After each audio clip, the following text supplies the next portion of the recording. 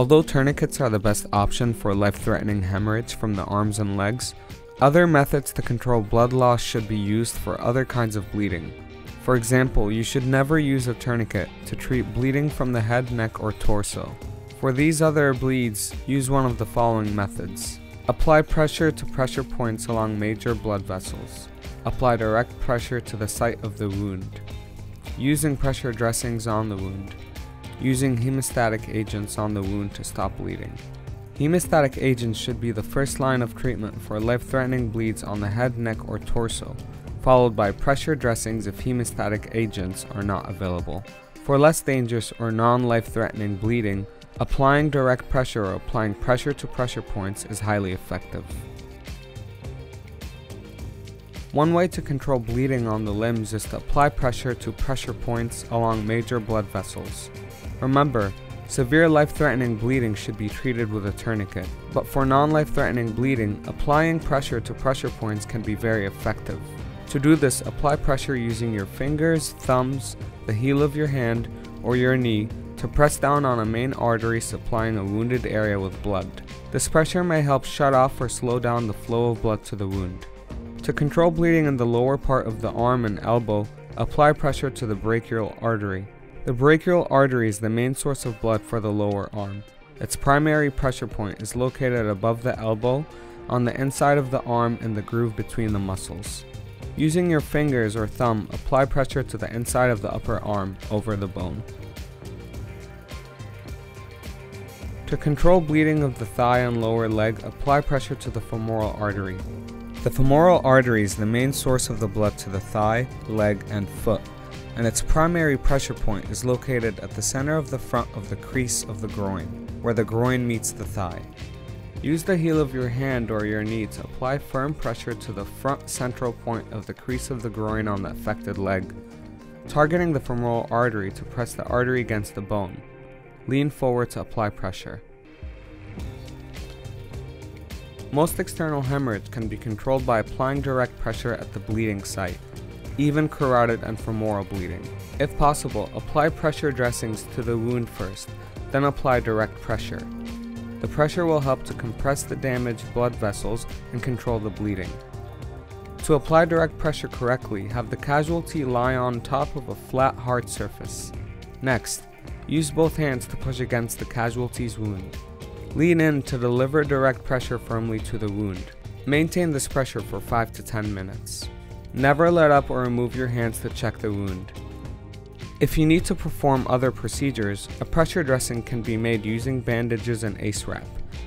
If the casualty is conscious, strong enough, and able to follow instructions, you can have them apply the direct pressure themselves. But make sure they are able to both apply enough pressure to the wound and maintain that pressure for at least 5 to 10 minutes. If direct pressure and a pressure dressing fail to control heavy bleeding on an extremity, that is, arm or leg, the next step is to use a tourniquet. Cautionary note: do not use direct pressure over a broken bone, as this can make a wound worse. Use a pressure dressing to control non-life-threatening bleeding of the arms and legs and some life-threatening bleeding of the head, neck, and torso. Note that many commercial pressure dressings have their own instructions provided by the manufacturer. Follow those instructions when possible. Generally, to use a pressure dressing, remove the pressure dressing from its packaging. Position the sterile dressing pad over the wound. Wrap the bandage around the wounded limb or body part. Begin on the edge furthest from the torso if possible.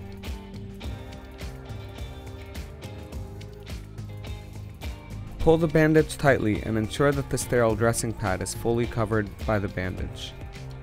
Ensure that the bandage is properly secured. If you need additional pressure, twist a portion of the bandage on top of the pad's location. Wrap around the body part, twist back, and finish wrapping the bandage.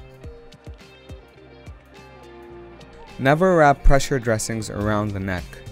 Instead, apply them to the injured side of the neck and sling the wrapping around the opposite underarm.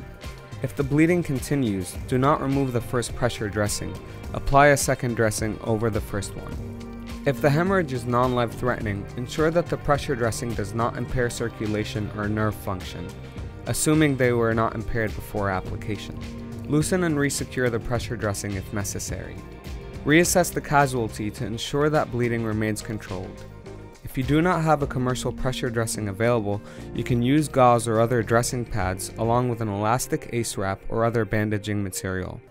If a wound to the arm or leg continues to bleed profusely, apply a tourniquet.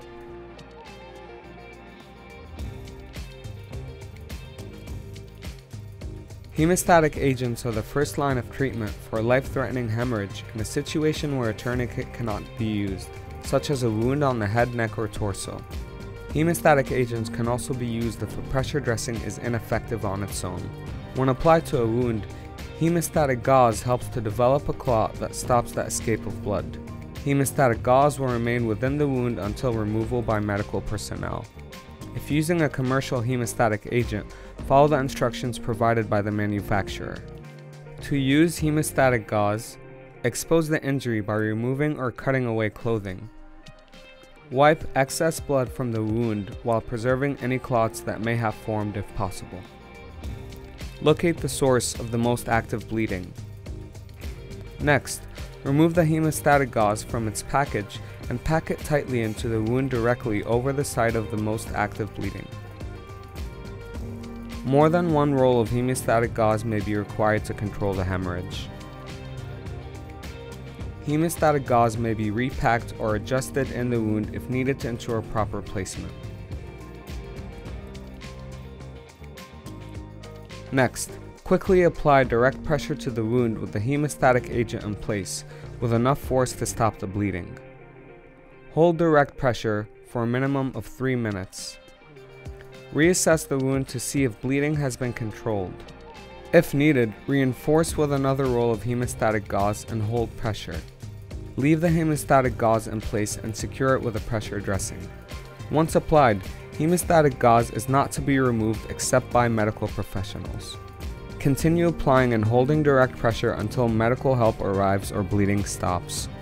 Note: if possible, keep the commercial hemostatic agent's packaging to be transported with the casualty so medical professionals are aware of any specific instructions.